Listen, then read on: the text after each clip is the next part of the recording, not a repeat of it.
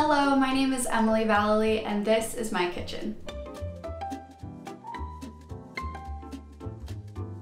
This apartment was built in 1937. Pretty much everything in the kitchen is original except for the flooring and the appliances, so there's still the original tile, cabinetry, and even some of the lighting fixtures. My boyfriend Brandon and I moved into this apartment 2 years ago, and ever since then I have made it my mission to decorate and really restore the apartment to what it could have looked like throughout the years. So I don't stick to any one particular era when decorating. I really like to incorporate a lot of different styles and years and stuff. So everything from the 20s even through the 80s and 90s, I try to incorporate all of that and create my own unique look.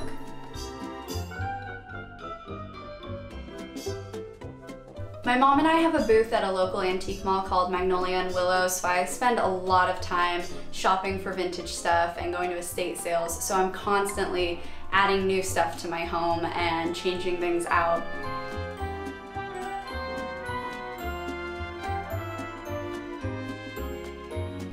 Decorating is one of my biggest passions in life, and having so much vintage stuff in my home really makes me feel connected to the past. Alright, let's take a look at some of my favorite finds in my kitchen.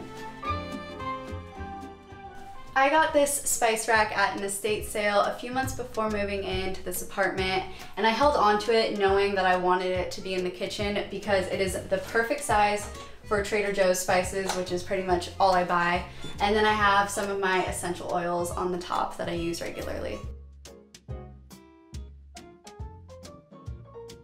Above the oven, I have some really cute art. My favorite one is this cross stitch. It says, "No matter where I serve my guests, it seems they like my kitchen best." However, that's not true. When people come to my apartment, we rarely just stand in the kitchen because it's so tight in here. On this wall, I have some vintage pie tins. My favorite one is this one because it's from Polly's Pies, which is a local Long Beach, Orange County restaurant.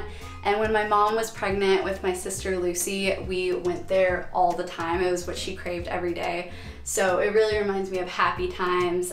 Looking forward to having a sister.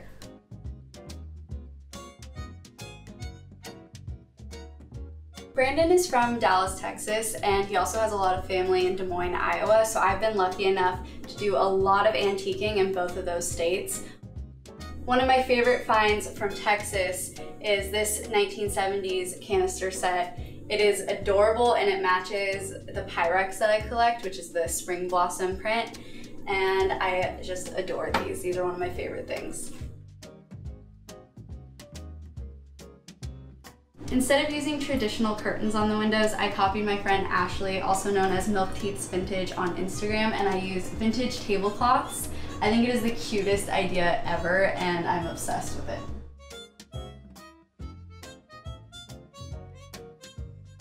When we first moved in, there was some really ugly metal hardware on all of the cabinets, so I switched it out to this really beautiful jadeite color, and I feel like it matches the style of the home so much more.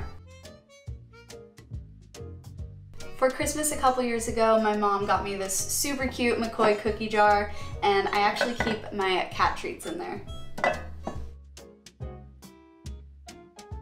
I recently got this poodle toaster cover off of eBay. I have a lot of poodle things in my bathroom, but not so much in my kitchen, so it was fun to bring in this kitschy 50s poodle vibe in here.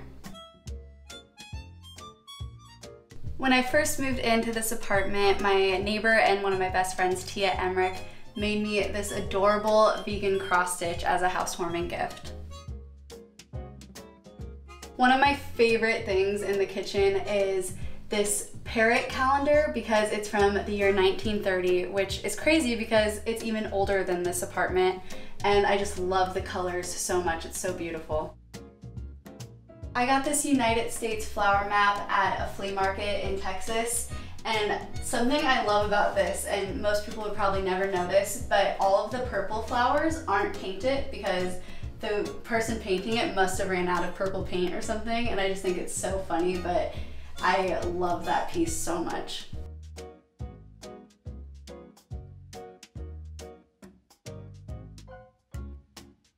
My boyfriend Brandon is a drummer, and last year he opened up for the Misfits with suicidal tendencies. So we got this really cool limited edition poster from that show. I think it's really cool that this piece adds more of an eclectic vibe to the kitchen and kind of breaks up all of the vintage with some more personal items. This print above my fridge is from the PC Press in Des Moines, Iowa, and I immediately fell in love when I saw this because this quote really spoke to me. It says, "We have a strategic plan, it's called doing things." And I feel like that is just my business motto. If you want to do something, you just start doing it. You don't have to have a plan. You don't have to have a bunch of money. You can just start doing anything, any day. Now we are in my favorite room in my entire apartment, the kitchen nook.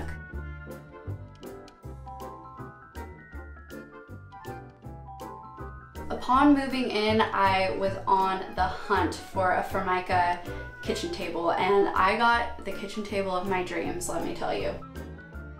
I have a blog called The Vintage Vegans where my mom and my sister and I share vegan recipes and style and all sorts of stuff. But anyways, the background of our website is this boomerang pattern, and I was so excited when I found a table in that pattern. One of my favorite pieces of art in my entire apartment is this print by Leslie Ann Numbers, and it is from Dolly Parton's most famous song, 9 to 5. It's impossible not to be in a good mood after seeing this every morning, and it just gets me in a really high energy vibe. Deer are one of my most favorite animals, so I have developed a huge collection of mid-century deer figurines and art. And I kind of keep it contained all in this nook in these corner cabinets. I just think they're so cute, and it makes me so happy every time I walk into this room and see all their little faces. One of the selling points for this apartment was definitely these corner cabinets. I fell in love when I first walked into this kitchen, and I knew it had to be mine, and I just envisioned everything I wanted to do with it. But it's just so cool that I have a canvas to display some of my favorite things. I have a few different Pyrex collections, but one of my favorites is the Spring Blossom Green Pyrex, and I have a huge collection of that in this room, and I love the way it goes with the deer. I feel like it has kind of a woodland, outdoorsy theme. I found this kitchen cart on OfferUp for I think $15, and it was in a really boring beige color when I got it, but my mom painted it for me, and now it's this really cute jadeite green that matches all the hardware in the room. When Brandon and I first started dating, I got him this as a gift. It's so hilarious. It's a map of the United States as Californians see it. So when he first moved here, being from Texas, he thought that everyone from California just thought that they were the most important in the entire country, and like always made jokes about stuff like that. And when I saw this, I immediately thought of him because it shows California really big, and then the rest it says unexplored, unimportant anyways, not in California. Another one of my mini vintage collections are these travel pennants. They remind me of places I've traveled to or just visited, such as the Queen Mary and Knott's Berry Farm in Disneyland. But one of my favorites is this one, and it is of Catalina Island. Thank you so much for watching. If you liked this video, please subscribe, and please comment down below what room you'd like to see next.